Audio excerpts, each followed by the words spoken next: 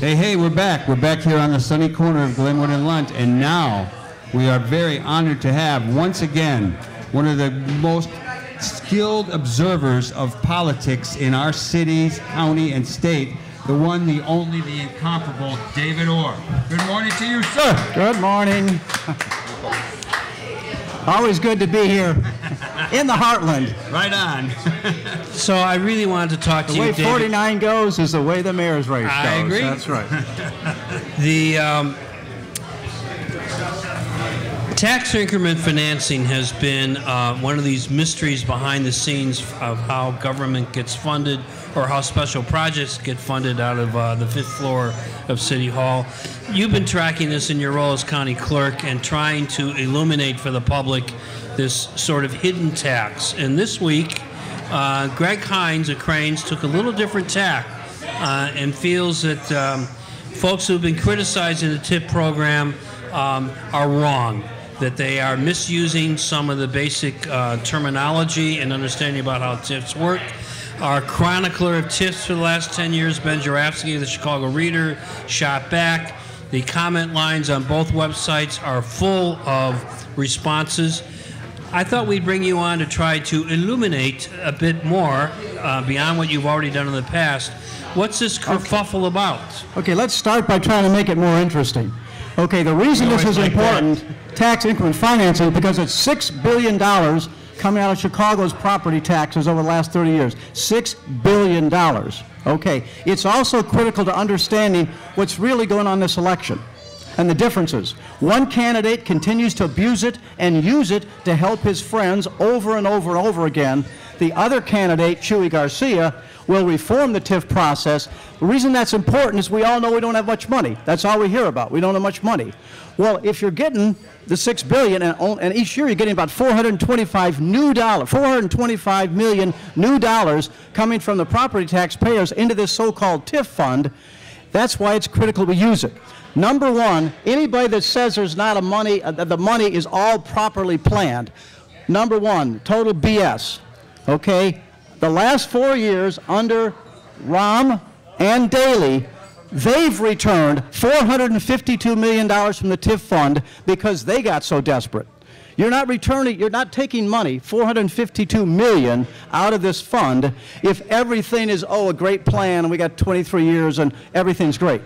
Number one, BS. Secondly, BS, Mr. Hines, you know, and again, no offense to Greg, he's an old buddy, but it seemed like the mayor's office wrote. He lost a lot of friends recently. Well, you know, I mean, it's Cranes magazine. You got to understand that. And this is exactly what the mayor's people have been saying over and over again, because I know what they say, because we try and suggest they go a different direction. Greg actually suggested, oh, all this stuff about this money would go to the schools is just BS. He said even if everything was closed down, there wouldn't be any money. Flat out wrong. If all of it was closed down today, the schools alone would get $222 million because Greg either doesn't realize or didn't report that recovered TIF value that taxing districts can avail themselves of under something called PTEL, complicated PTELL, would allow them to raise $220 million. Okay, now if you want to go into detail, fine. But so the bottom line is he's just wrong about that. But the main thing he's wrong about is these funds have been misused. Now, you can argue they were more misused under Daley than Rahm, okay? But what Rahm has done, being politically astute, if not politically honest, has tried to steer a lot of it to infrastructure to say, oh, well, we're not abusing it. And still, the problem is this 400 and some, it used to be 500 million a year, now it's about 425 million a year. Not much of it is going to the neighborhoods except for maybe fixing the L or something else. Okay, it's supposed to spur economic development. Okay, so, and if you go even further, which nobody does, our local alderman in total defense of this rip-off program that Rahm runs with pride, the real question is who gets all these contracts? When hundreds, and I mean I'm serious, hundreds and hundreds of millions of dollars have been spent on Michigan Avenue, State Street, Wacker Drive by the river by Trump Tower. Now, I didn't know that that's a terribly blighted area. Really? Okay? Meanwhile, neighborhoods, that is why Chuy Garcia is going to win. That is why there's stuff out there that the Tribune editorial board and the Sun-Times editorial board are totally scared about. The Tribune editorial board, after the last debate, said the debate was over. The debate, by the way, was 6-7. The Tribune editorial board said, well, the debate was over at 6:15, implying that as soon as Chuy opened his mouth, he was so bad the debate was over. Now, the Tribune lied about that, too, because in their minds, the debate was over before it started. The Tribune wants to anoint Rahm. These articles every day, ironically, except for John Cass, the old curmudgeon from the southeast side. But so the bottom line is I'll give you a few examples of how biased this press is, and don't be fooled by it. When Chuy says we need to go to Springfield and we need to have a progressive income tax, oh, no, that'll take too long. When Rahm says we know to go to Springfield and broaden the sales tax, good idea, Rahm.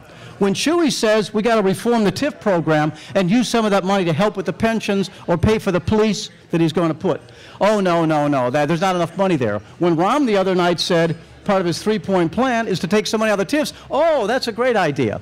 Okay, it's this constant BS. The main thing that first of all, the main thing is if you take any particular issue, Rahm has failed.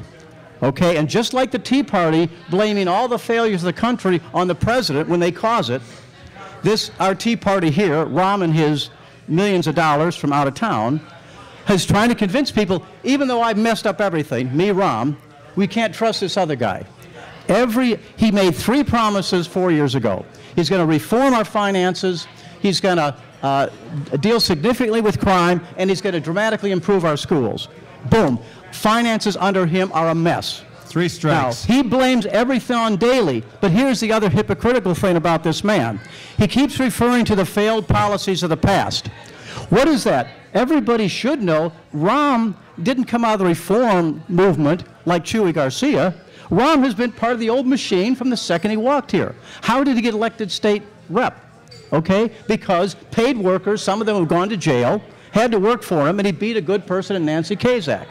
Then he ran for Congress. These people would stop at my door and they'd say, we hate the guy, but we got to work or we'll lose our jobs. He comes from that. So the nerve to try and blame all of it on Daley while pretending he came out of some place, some reform school, outside of Chicago. So, TIFs. I want to go ahead. Drill down here a little bit, because $100 million there, $1 billion there, our listeners' eyes are already glazing over. Isn't the essential problem with TIFs is that there's no accountability for how that money collected out of our property tax is actually going to be spent, right, other than kind of the mayor's slush fund? There's very little accountability. We tried to work with the mayor. I gave him a lot of room. Some of you were shocked how I was pleasant toward Rahm the first couple of years, okay? Because he promised he was going to make some of these reforms. We worked with him. We gave him ideas, and then he belittled these ideas. We gave him constructive ideas about how you could save money and therefore help the other taxing bodies. No, there are some audits, but like these other performance audits they talk about, they give their side. They don't tell the whole thing. Furthermore, it's, yes, aldermen have to be involved, okay? But when most of the money, okay, hundreds of, in other words, a great percentage of the $425 million each year is going into what I call the downtown area. There's only a couple aldermen involved in that. And it's unrealistic to suggest that anybody really knows. We suggested, why don't you, if you're serious about transparency, when you discuss the budget, the one time a year, when aldermen can ask all these questions, have the TIF money, the 420-some million every year, have it discussed at the same time. They refused. There is some transparency. There's a little bit of information. I have hired the best experts. My staff has the most talented people with TIFs in the entire state. I've hired interns. Press has worked at it. They cannot get to where you want to get to understanding how all this money is spent. They haven't even touched, well, who's getting the contracts and all that kind of thing. So, yes, TIFs is not an answer to everything, okay, and Chuy Garcia is not saying that. But I guarantee you in the Chuy Garcia administration, we're not going to be spending all this money for all these fat cats and spending literally hundreds of millions of dollars to help downtown industry. We want to help them, but in this administration, we have to share the pain and gain.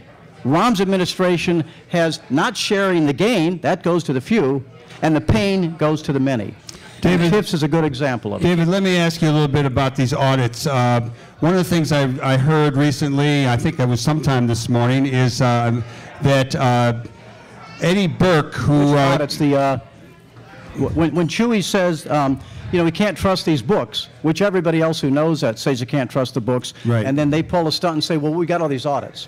Yeah, but then they got found out that these really weren't real audits. Well, the problem is that, first of all, these are audits that they provide. If you talk to any of the progressive aldermen, Scott Wagaspak, who's probably the most knowledgeable in the city council, and he has consistently said they don't give us the real dollars. Now, the irony is that Joe Fergus, the Inspector General, I don't know if Rahm is trying to say, but the Inspector General has consistently attacked Rahm on the misadventures.